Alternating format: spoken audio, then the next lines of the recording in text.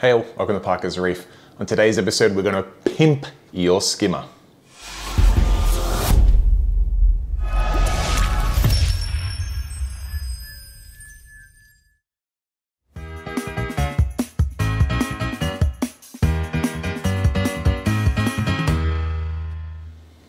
Alright, so a couple of episodes ago I mentioned that I did a little DIY trick to build in a automatic float in my skimmer cup so that when the cup got full, it turned the skimmer off. And I did allude to the fact that it's a pretty simple electronic task and you can do it particularly if you have a DC powered skimmer without any electrical qualifications or requirements like that. DC skimmer is no problem at all. If you've got an AC powered skimmer, you're going to need, you can still do this, but you're going to need an electrician to make it work properly and safely for you. But assuming you have a DC skimmer, let's run through, well, first of all, what it is, how it works, and I'll show you the parts, and we'll quickly make one here. So what is a skimmer shutoff? Basically, you've got a skimmer cup in your tank and it bubbles over and collects all the waste in here, and what ends up happening is either you forget about it and it slowly builds up, or something goes wrong with your skimmer or tank and it overflows really quickly, bubbles right up and ends up then bubbling over back into your sump and creating this horrible mess. Or if you're even more unlucky, it won't overflow into your sump, it'll overflow into your cabinet and floor and cause you all sorts of trouble with your significant other. So effectively what we want is a little float switch that sits in here that as soon as that level gets up near the top of this cup, it's going to turn it off. Now, it seems relatively simple, and I'll get the first part or the first component to the solution, and that's a float switch. Simple as this, goes up, on, off, on, off. Now, the question is, how do we get this float switch into this cup so that it turns the power off to the skimmer? Now, obviously, you're going to need to do a little, depending on your skimmer, some of them already have nice little breather holes that perfectly fit the thread of this float switch. This one does not, so we'd have to drill it, but this is just here for mock-up purposes. We'll sit him aside. We want this float switch to sit inside that skimmer cup, and we want it so when the float's down, the skimmer is on, and when the float's up, the skimmer is off. So obviously the first component we need is a float switch. The next component we need is one of these handy little solid state relays. Now, you do not have to use a solid state relay. I've just used these in a bunch of projects, and I find them very simple. The little status light's great. They're significantly bigger than required, and they're probably a bit more expensive than required. I'll pop all the links to eBay purchases and things down below. But these are the ones I use. They work well. This one's actually a DA. I normally recommend the DDs because they take a DC input and have a DC output, but this one will work just as well. So yeah, we need a relay.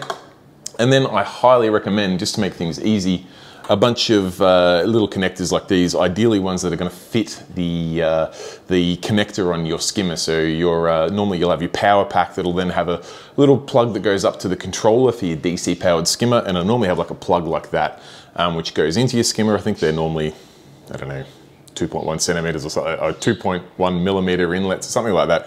Again, I'll put some links to the connectors. You want the males and the females. You're going to need a set of each, maybe 3 sets. Just to make sure you got enough bits and pieces. So it's one more component you're going to need, and this is the part that most people get caught out on. You are going to need a small DC power supply. This one's a Netgear. It's an AC to DC, 12 volt, 1 amp output supply. The reason why we want this is what's going to actually put the power through our float switch and back down to the controller. It's going to tell this relay when to supply the power to the skimmer and when not to. We don't want to switch the power itself from the skimmer itself through this little float switch. These little float switches, they just cannot handle that kind of current. You can try it and you'll find you'll burn it out quick smart. It doesn't work. You have to have a separate power supply. Now, most people I know have got one of these laying around. Just make sure it's a DC output. It needs to be probably more than 3 volts DC, less than 24 volts DC. The smaller the better. You're not wanting to run a lot of current through this switch. I've just got this little one here from an old modem. That's going to work a treat. All right, so now you know what the skimmer overflow switch is. You know what components we need. Now you need to know how to build it and how it works. So We're going to start off with the power supply. So this is going to just plug into your mains outlet, and it's going to give you a small DC voltage out here. Now, we want the power to go through this float switch, and you'll see we've got a same size connector coming out of the power supply, same size connector from the float switch. We're going to need to do something there. So in the middle of all that is our relay. Now the relay has the input on the bottom, which is around your way is the bottom there, has the output up the top. When this sees a voltage applied to it, it's going to join these two together. So effectively, we put a small circuit through here.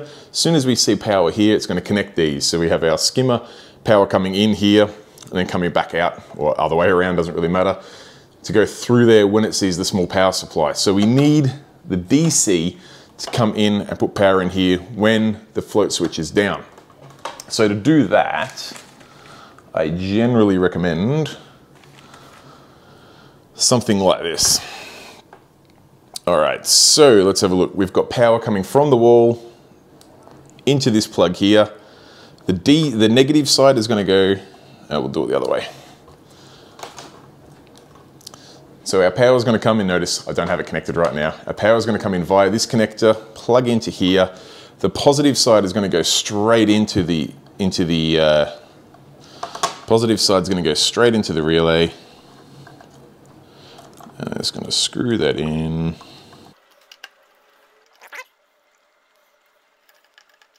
The negative side is going to come out and go through this connector here, which is then going to plug into our float switch. So the positive is going to go into the controller, negative is going to go through here, through to our float switch. When the float switch sees action, it's going to come back and then come into our controller over here.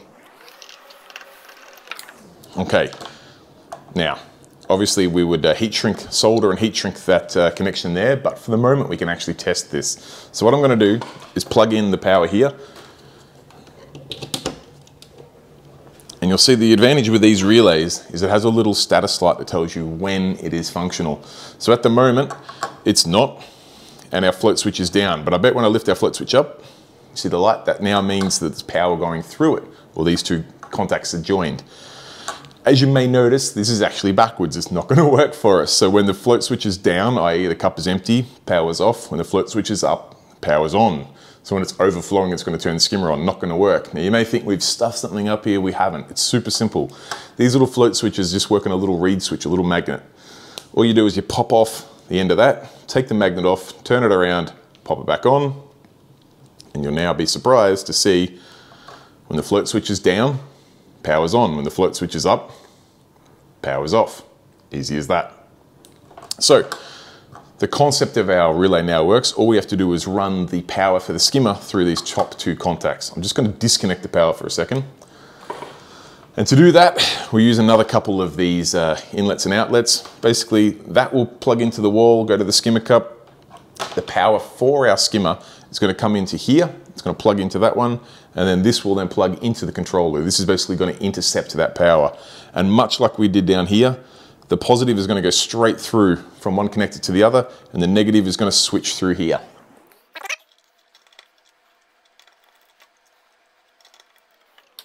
All right, we're all connected up. I'm going to plug the power back in.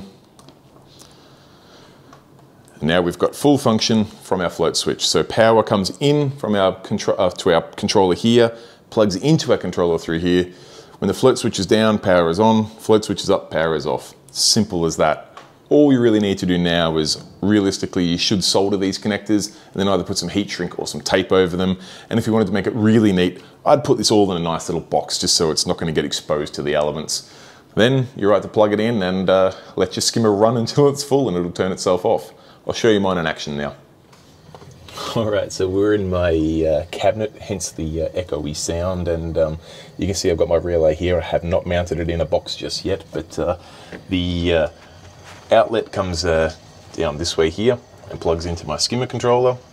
The power that was going to my skimmer controller plugs in here, and then this power comes off through this little connector here, comes from my little 12-volt power supply and goes off into my skimmer cup. Now that all seems overly complicated and messy, and for the moment it is a touch messy, but the only thing you really need to be interested or concerned with is, I'm not sure how well you can see there, I'll bring it down so you can. We've got the float here for my cup, lift that up, skimmer goes off. Let that come back down again, skimmer comes back on. All that without cutting a single wire to the original skimmer or power supply, all completely removable and changeable to the next skimmer. Obviously, like I said, I'd recommend you to tidy this up a little bit because this has just been popped together in a little bit of a hurry, but I wanted to share the project with you guys because I feel like it's a sort of little feature that everyone should have.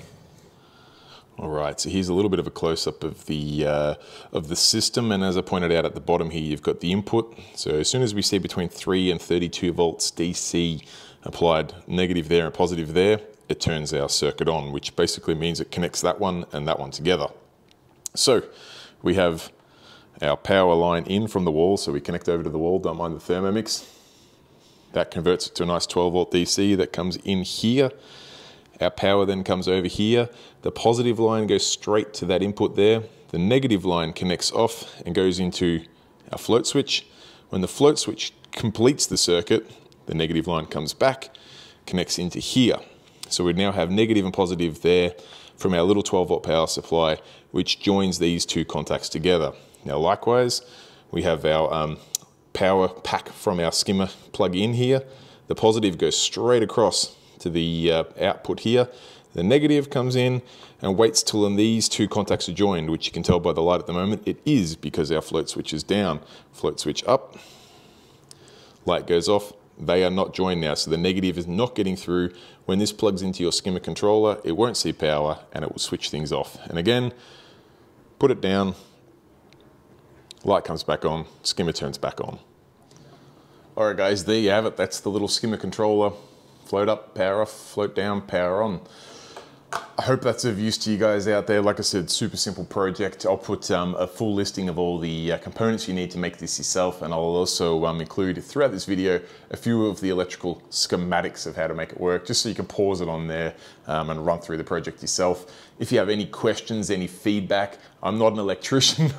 I don't take any responsibility if you go about this the wrong way, but please only do this if you have a DC skimmer and that you have a little bit of comfortableness and a little bit of familiarity with electronics and electronic safety. Even DC can be dangerous, so guys, please be careful. But if it's AC, just don't touch it, right? It's a completely different concept. It's not a little bit of power going through there. It can be quite deadly. So if you're lucky enough to have a DC skimmer and you want to put an automatic shut-off on it, I hope you enjoyed the video and found it useful. Again, any questions, comments, feedback, pop it in the section down below. If you enjoyed the video, give it a thumbs up. Feel free to share it with any of your mates who have been caught out with their skimmer cup overflowing. And until next time, guys, stay safe, keep reefing. Cheers, bye.